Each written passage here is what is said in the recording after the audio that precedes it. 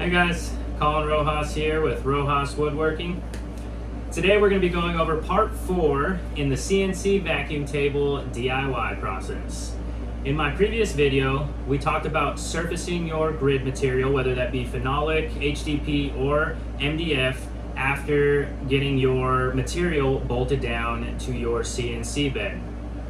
Today, we're going to be carving the vacuum grid, as well as putting in the vacuum holes for the vacuum PVC piping coming up from underneath the table. This is what's going to create the vacuum to run throughout the vacuum grid. If you have not seen part 1, I suggest you go take a look at it. It's got a lot of good information. In that video, I go over how to design your vacuum grid, as well as your holes and everything that goes into designing your vacuum table on VCarve Pro. So really quick, I just wanted to go over the bit that I used.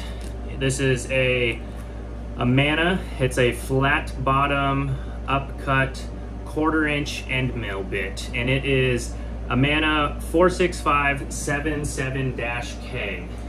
So keep in mind, this is not my recommendation that you use this bit. Every machine is a little bit different.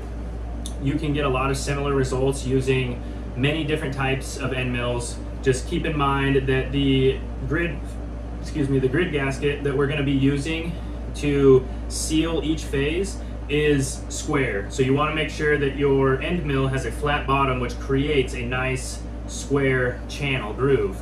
Another bit that you could use, again, depending on what machine you have, this is another Mana bit. This is, however, it's a 1/4" shank, but an 1/8" bit, and that is a Mana 46369K. Either one will work. If your machine is capable of using the bigger bit, I would recommend using the bigger bit, just because it will reduce the time that your machine will spend cutting. With that being said, let's go out to the shop and take a look at it in action.